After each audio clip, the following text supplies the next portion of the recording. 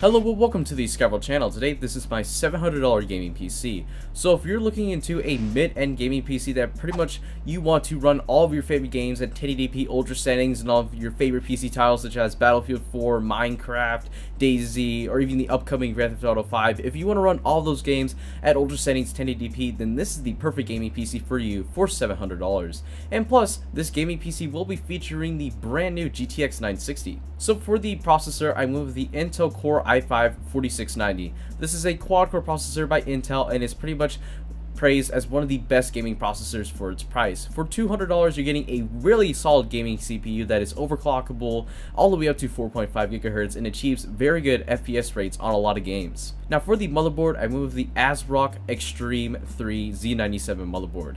Now this is a great motherboard for its price of $105. This motherboard can overclock the 4690K to around 4.5 GHz and even above if you want to take it above that. Not to mention, this motherboard can hold up to 32 GB of RAM. It has plenty of USB 3.0, SATA 6 GB ports. This also is just a very well made motherboard, as it is a motherboard by Asrock. I mean, for its price, you can't get anything better. Now for the RAM, I went with the Crucial Ballisitix Sport 8 GB RAM set. So of course, for $59, you pretty much can't go wrong with this RAM set. For PC gaming, you really don't need anything about 8 GB of RAM right now. So really, for $59, this is a great RAM set for its price. Now for the hard drive, I went with the Seagate Barracuda 1TB hard drive.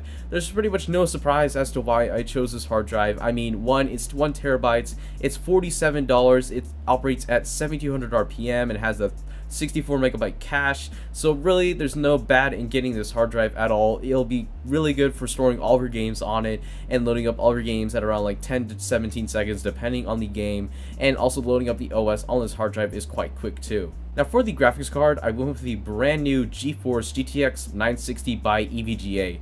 Now this is the super clocked edition, and all this is for $200. So this is a GTX 960 that has 2 GB of VRAM that is completely overclockable, all for $200, which isn't really that bad. At full load with this graphics card will not dissipate a lot of heat thanks to its low voltage. In addition to that, with its low voltage, it can be overclocked a whole lot. So as you can already see, for $200, this is one of the best valued graphics cards on the market right now, and for this to fit into a $700 gaming PC, it is a really good addition to it.